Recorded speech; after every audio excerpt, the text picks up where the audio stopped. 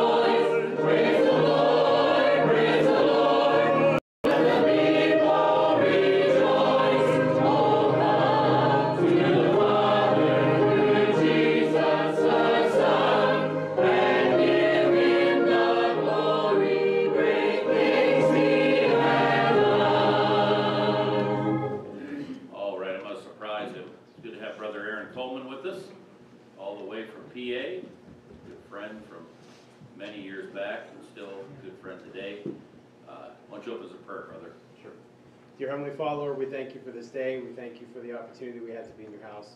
Lord, I pray that you protect the service. I pray that you would give Pastor Sinz the words to say as he preaches. And I pray that we'd have a good time of fellowship. In Jesus' name, amen. Amen. Thank you. You may be seated. All right, Christian.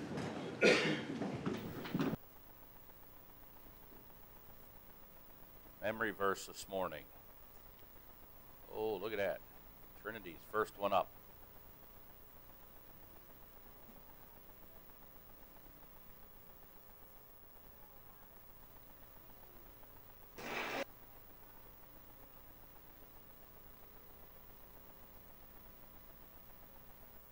All right.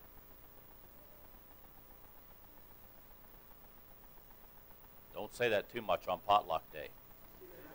All right. All right. Autumn.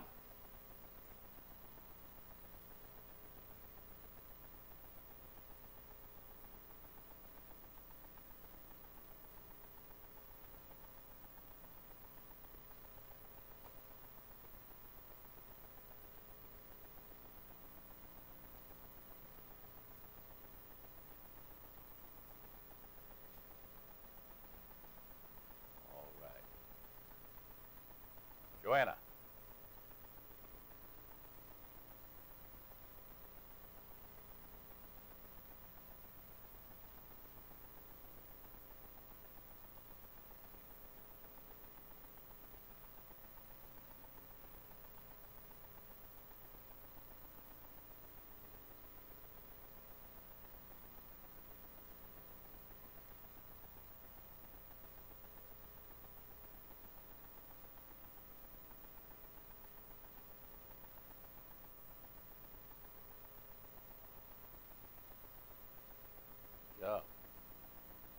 verse to remember when we're tempted to give people a piece of our mind.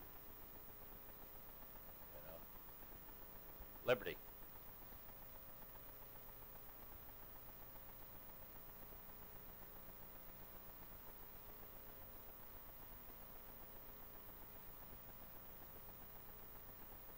All right, good job. Heavenly.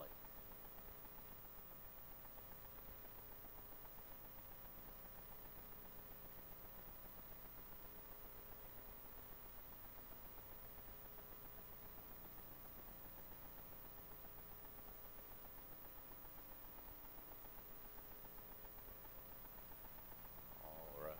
Get it?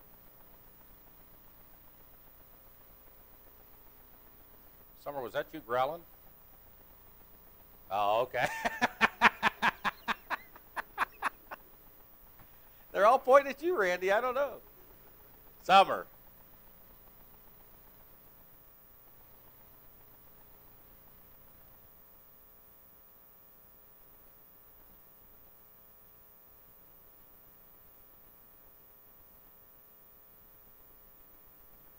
All right.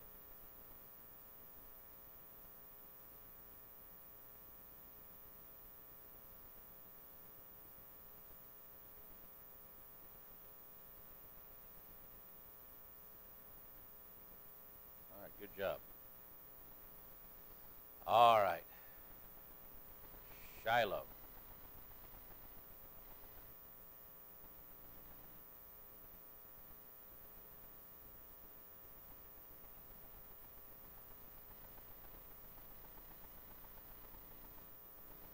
All right, good job. Seth.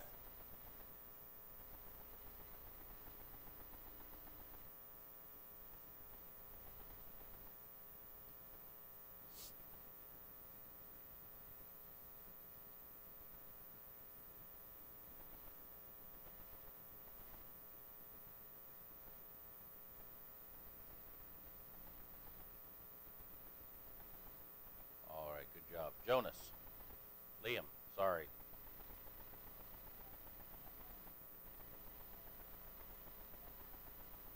Good job, buddy. Good job. All right. Christian.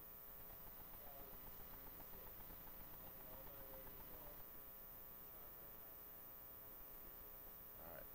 Nehemiah.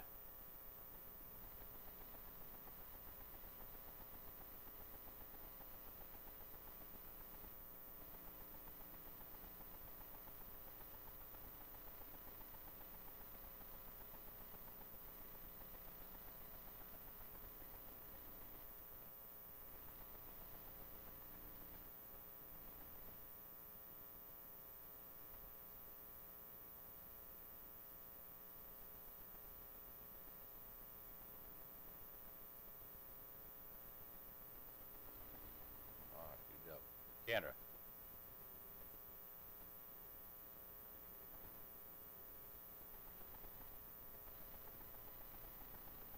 All right. Brother Nick.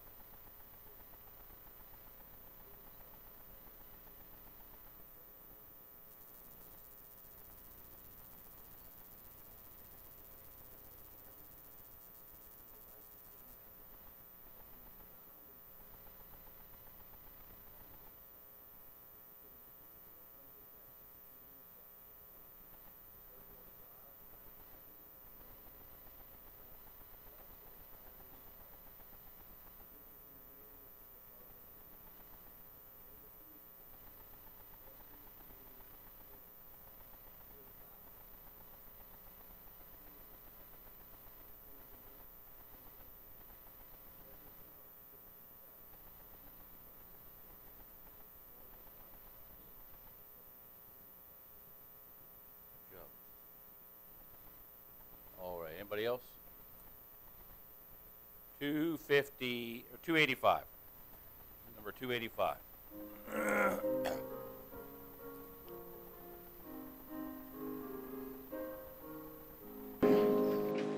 What a fellowship, what a journey, my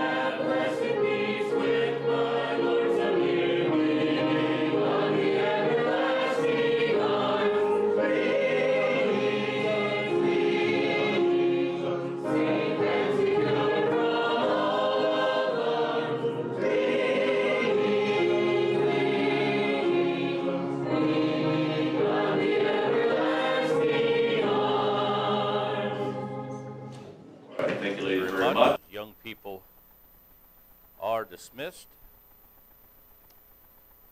Sunday school?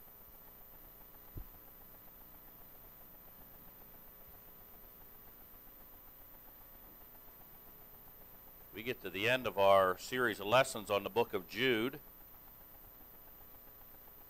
Last one. This will probably be a 2-week lesson, I'm sure. It's a little bit longer one. But why don't you turn with me to the book of Jude.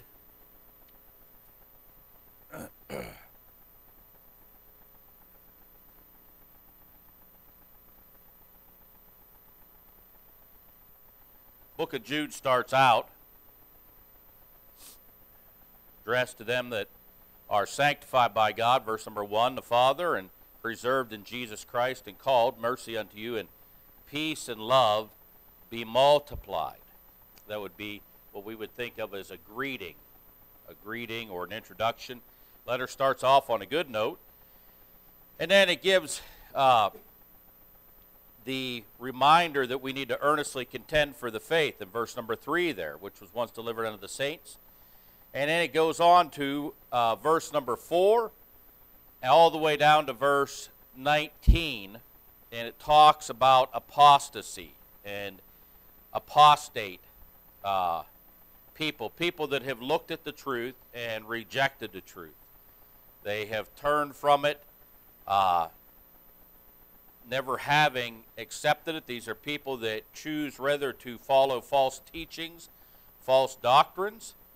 And out there on the table for you men for Father's Day, there's a few of these left, but a book Pastor Shiflett wrote, we gave out last week, The Anatomy of Apostasy, and it identifies how apostasy creeps in. And one of the things I remember from reading the book was they change the words. They change the definitions of words. So it sounds like they're saying the right thing, but they're teaching something totally wrong. And we could talk on and on about that, different things, well, how things are being redefined today and stuff. And if you didn't hear the news, I'm sure you did, about the Supreme Court ruling coming down to preserve life. And not as thorough as I'd like to see it be, but basically the gist I got is it's leaving it up to the states to decide instead of the federal government saying this is constitutional, you must grant this. They're basically saying we blew it 50 years ago. And so that allows states, and I was reading, there's close to 20 states that already have laws in place to ban abortion or significantly curtail abortion. Idaho is one of those states. And once again, probably not as thorough as I'd like to see it, an all-out ban, but this is all a step in the right direction. And I took a screenshot. Let me see if I can find it real quick. The Mrs. Ed, you know who I'm talking about there, right? AOC. The famous Mrs. AOC. Let me see if I can find it here. I don't know, but every time she opens her mouth on camera, I just think of, howdy, Wilbur. And she said something so profound the other day. I took a screenshot of it, I thought, and maybe, yeah, me and my oh, here it is. Representative Alexandria Ocasio-Cortez. People will die because of Roe v. Wade decision. Excuse me, AOC, but your intelligence is really showing. People will not die, people will live because of that decision. She's trying to fearmonger. She's trying to stoke the fires of rebellion. Her and hissy fit Elizabeth Warren. We're not going to stand for this. They're going to fly our brooms all over the country until this gets righted. You know, that's that type of stuff. They understand something. They have no concern. They have more care. They have more care What is that little creature that was become so famous in the environmental movement?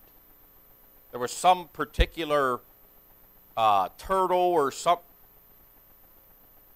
a snail darter? A snail darter, okay? A snail darter. They have more concern over the snail darter. They have more concern over little animals, which are, yes, they're God's creation. They have more concern over saving the whales and saving the dolphins than they have over saving human life. They're so messed up. Without natural affection is what they are. That's what the Bible describes them, besides a lot of other terms. But it's just indicative of the apostate movement, you know. It's so ridiculously absurd. We have a president claims to be a good Catholic and yet supports abortion.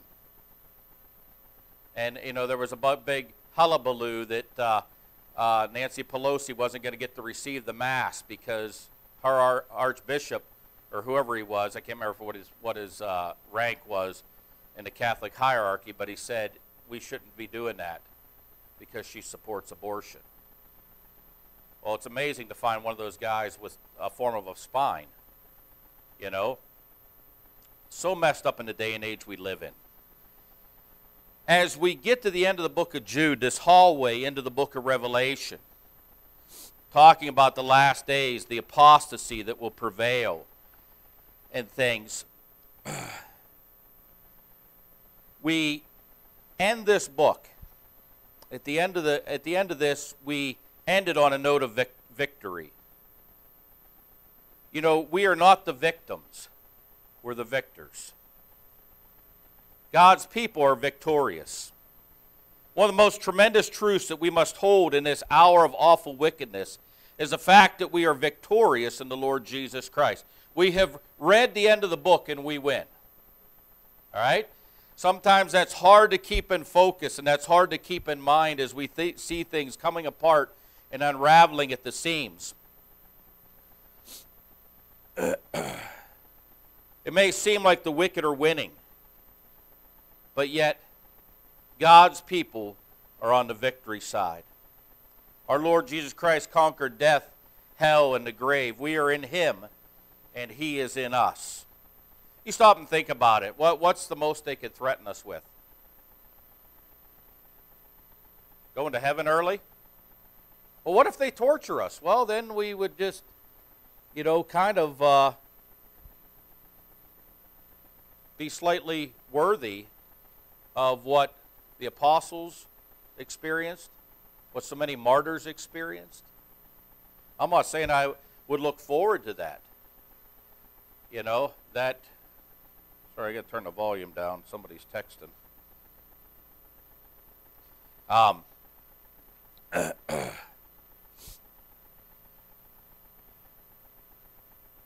But when we consider the fact that at the end of it all, we win.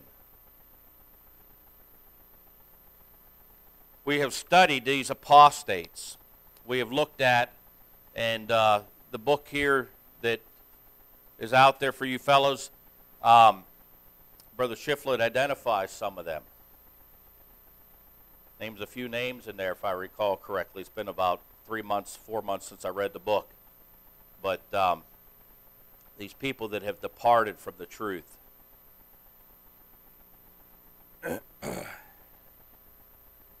Look with me at these verses, 24 and 25 here. The Bible says, "Now unto Him that is able to keep you from falling, and to present you faultless before the presence of His glory with exceeding joy. To the only wise God, our Savior, be glory and majesty, dominion and power, both now and ever. Amen." God brings us back to the reality here after spending so many verses on the apostates. Doesn't want to end the book on a discouraging note. But he says, unto Him that is able. Aren't you glad He's able? Unto Him that is able. We are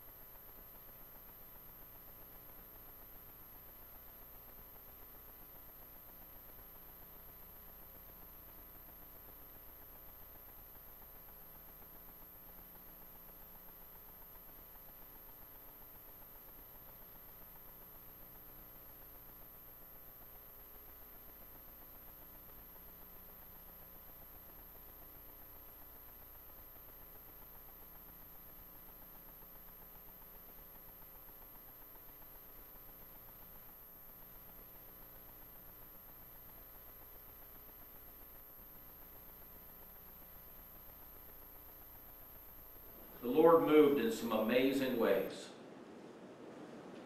I'm sure in all my years of going to camp, I'm sure I probably saw a couple altars that were more full than any of the altar calls that we had at the camp here. Okay?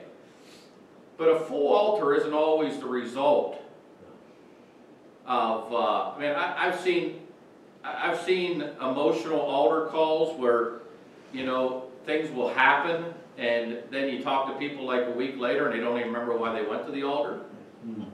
Okay? But listen, what we saw in camp is lasting.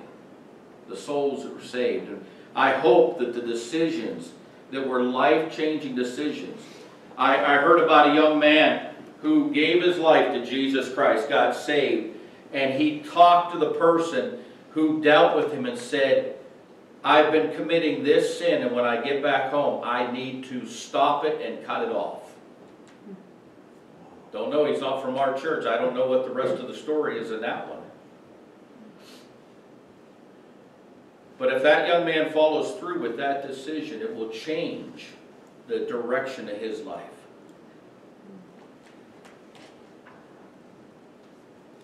How does that come about? Because he is able. He is able, number one, to deliver. Look with me to Daniel chapter 6. Daniel chapter 6. This is a great story in the Bible. Daniel in that foreign culture. A wicked worship system. Laws and mandates that went against God and the things of God. The teachings of the Word of God. Look at me to verse number 16. A law had been passed. Actually, verse number 11. Actually, verse number 10. Let's go to verse number 10. Sorry. I keep noticing some things here. Verse number 10. Now, when Daniel knew that the writing was signed, all right? They passed a mandate to flatten the curve. All right? He went into his house. Otherwise, this wasn't the fact that he was unaware of the law and the mandate from the king, the command. He knew it. He knew it was official. It had been signed. He went into his house, and his windows being open in his chamber toward Jerusalem, he kneeled upon his knees 3 times a day and prayed and gave thanks before his God as he did aforetime. Otherwise, this is the same thing that he had been doing before the mandate was signed, the proclamation. He just keeps everything status quo. He didn't hear it was signed and then say, oh, I'm going to go show them. I'm going to open my windows now. I'm going to prove a point. No, this is exactly what he'd been doing all along the way. And the reason why the mandate was constructed and put before the king and pushed and promoted was to catch him in this very act. Amen. That's the whole reason why they made this law. And he said, you know what? There's a law, so be it. I guess I'm going to be an outlaw. I'm going to follow God's laws before I follow man's law. Then these men assembled and found Daniel praying and making supplication before his God. Who were the men that assembled? The men who brought the law before the king. For this very purpose. Once it was passed, when it was the sign, they're like, oh, now we have it. So they set themselves an appointment. We know what time he normally prays and does this. 3 times a day. We're going to go find him. We're going to video him. Of course, he didn't have video back then. All right? We're going to document it. We're going to get witnesses. And they came. Then they came near and spake before the king concerning the king's decree. Hast thou not signed the decree that every man that shall ask a petition of any god or man within 30 days, save of thee, O king, shall be cast into the den of lions? The king answered and said, the thing is true, according to the law of the Medes and Persians, which altereth not. Then answered they and said before the king, that Daniel.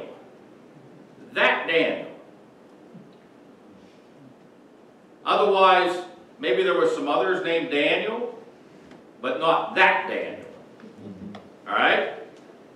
Which is of the children of captivity of Judah, regardeth not thee, O king, nor the decree that thou hast signed, but maketh his petition 3 times a day. Then the king, when he had heard these words, was sore displeased with himself. He knew he'd been set up. When they were primping and prompting him to make this law, he fell, they were stroking his ego, and he fell right into their evil plot, and he knew that he'd been had. He knew that he had been had. These lousy Democrats had passed this under cover of darkness. No. All right? He knew he'd been had.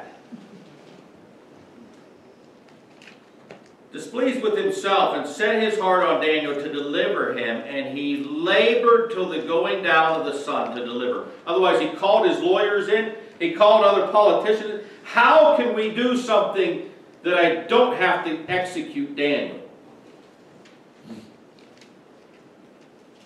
All the way till the sun went down. Then these men assembled unto the king and said unto the king, Know, O king, that the law of the Medes and the Persians is, that no decree nor statute with the king established may be changed.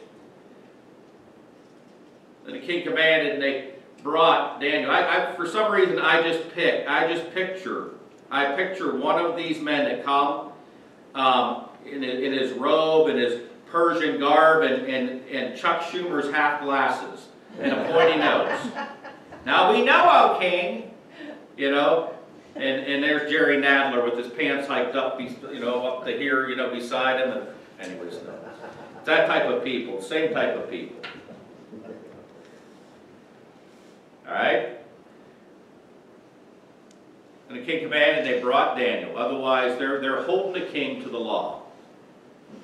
He has labored till the going down of the sun to get Daniel out of this. These guys, they come, they start pushing it. King commanded, they brought Daniel, cast him into the den of lions. Now the king spake, said unto Daniel, Thy God whom thou servest continually, he will deliver thee. Notice those words, Thy God whom thou servest continually. Continually. That was Daniel's testimony. He doesn't say the God that I serveth every once in a while, or that God that thou servest when it's convenient for you. Daniel had such a testimony that the king knew that this wasn't a show, and that God that he served and was faithful to that God, he was banking on that God being faithful to his servant. And this man was a heathen with fake gods and a false hope. And a stone was brought and laid upon the mouth of the den, and the king sealed it with his own signet, with the signet of his lords, that the purpose might not be changed concerning Daniel. Then the king went to his palace and passed the night fasting. Neither were instruments of music brought before him, and his sleep went from him. Then the king arose very early. Otherwise, all night long he's up.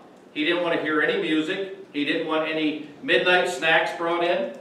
He didn't want anybody to make a Taco Bell run for the 4th meal. All right?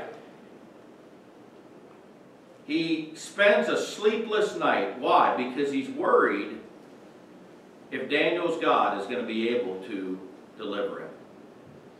The king arose very early in the morning and went in haste unto the den of lions. When he came to the den, he cried with a lamentable voice unto Daniel. He's worried sick. He's worried sick. He said to Daniel, O Daniel, servant of the living God, is thy God whom thou servest continually able to deliver thee from the lions? And said Daniel unto the king, O king, live forever. My God has sent his angel and has shut the lions' mouths, that they have not hurt me. For as much as before him innocent was found in me, and also before thee, O king, have I done no hurt. Then was the king exceeding glad for him, and commanded that they should take Daniel up out of the den. So Daniel was taken up out of the den, and no manner of hurt was found upon him, because he believed in his God. I mean, they didn't find a scratch. They didn't find a lion, saliva on him. Lions have been licking him. Why? Because the angel had shut the mouths of the lions. King commanded, they brought those men which had accused Daniel, to cast them into the den of lions. Them, their children, and their wives, and the lions had the mastery of them, and break all their bones in pieces wherever they came at the bottom of the den. I mean, they got down there, they threw them in there, and the Bible says they didn't even get to the floor. And the lions just ate them, just broke them up, busted them up. They were down there playing political volleyball with them. Something, I mean, they didn't even hit the floor, and they were destroyed. Daniel's God, who is our God, is able to deliver. The king cried with that lamentable voice, Is thy God, whom thou servest continually, able to deliver thee from the lions?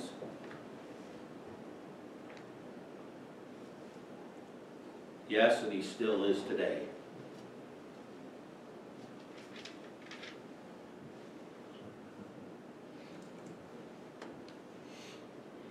Look at me at 2 Corinthians chapter 9, verse number 8. 2 Corinthians 9, verse number 8.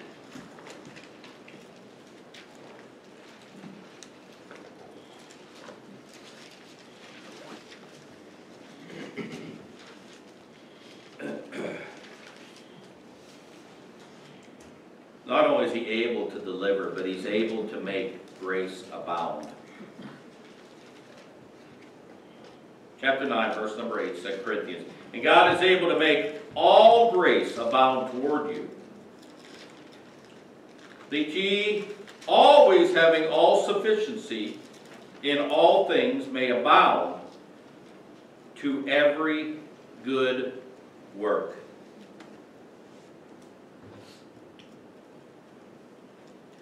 One of the big false teachings of Mormonism is that grace is not available till the end, when you've done everything that you can.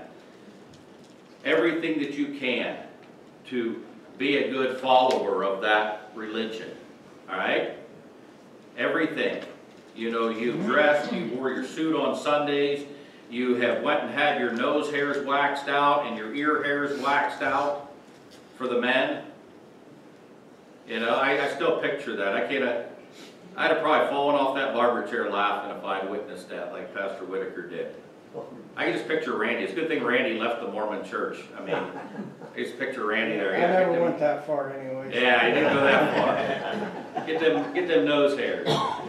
Big old Q-tips with wax, stick them up there. That'll bring tears to your eyes in a hurry. So they follow all these protocols and things that the bishopric tells them and the hierarch tells them they have to do. But they don't feel that the grace kicks in until the end. Right. And hopefully, they're not even confident they're going to get the grace. They still may land somewhere lower than where they want to land in the different levels that are out there in the land of make-believe. But I don't know what they do with this verse. They probably just twist it or contort it or ignore it. God is able to make all grace abound toward you, that ye always having all sufficiency in all things may abound to every good work. What the Bible's teaching us there is the grace of God helps us live the Christian life like we should. The grace of God helps us be the witness that we should. The grace of God helps us be a light in this darkening world. And God's able to make that grace abound, and He does make that grace abound. For whatever we face, God is able to give us grace. Ephesians chapter 3, verse number 20. We will just get there and we'll close with this and pick it up next week. Ephesians chapter 3, verse number 20.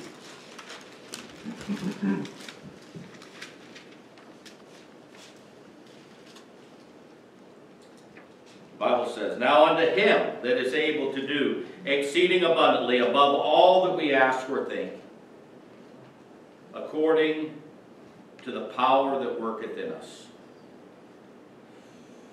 Unto him that is able to do exceeding abundantly above all that we ask or think. Oh, our Lord is able to do exceeding abundantly. You know what it's saying there? That God wants to do some things that will just flat out blow our mind. Like we couldn't even dream it. We couldn't even dream it. You know, something I think from in talking to folks that were here at the time and talking to Pastor Parrish, what he'll be able to see when he gets out here at the end of July there, it is maybe see a little bit of what he dreamed about. God's house being filled up. Okay? You know what I think too? Praise the Lord for that. But I think God wants to go beyond what any of us can think can happen here. You know what He wants to blow our mind? He wants to blow the community's mind. I was talking to somebody just recently, and I had a smile. And I guess, I don't know, he didn't say who said it. But I was talking to a fellow recently, and he said, yeah, there's talk around town about how foolish you people are for building another building. Really? Wow. Oh, we haven't even broken ground yet. And I had to just smile. I had to smile and praise the Lord inside. I was just like, yeah. And the reason why there's talk like that, they don't know our God. That's right. They don't know our God. You know what? There'll always be Sanballats and Tobias, Geshem the Arabians, trying to hinder and laugh and scoff and ridicule the work of God. But He's able. Amen. He's able. Well, I thank you for this day, Lord. I thank you for your word, Lord. I thank you for what you've done, and Lord, look forward to what you'll continue to do here. Well, I pray, bless this service, bless those that are on their way to meet with us, and Lord, I pray that you would just speak to our hearts today. We ask all these things in Jesus' name, amen.